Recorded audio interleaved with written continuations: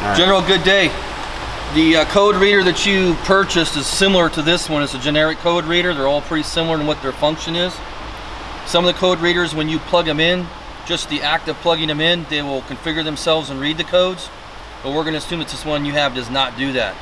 So when we plug this in, Alan's going to show you how you're going to access this OBD2 connector and get yourself to the point where you can reset your starts.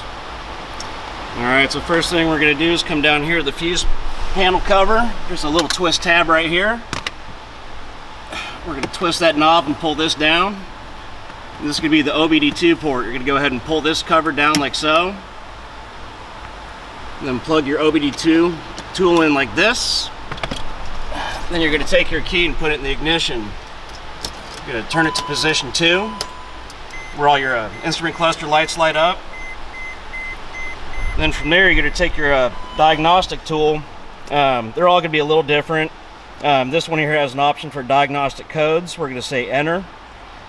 And then it also has an option to read codes. This is all we want to do. We're going to hit read codes.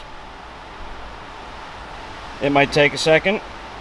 There may or may not be fault codes that this scan tool can read, but doing this right here will give you up to 5 starts.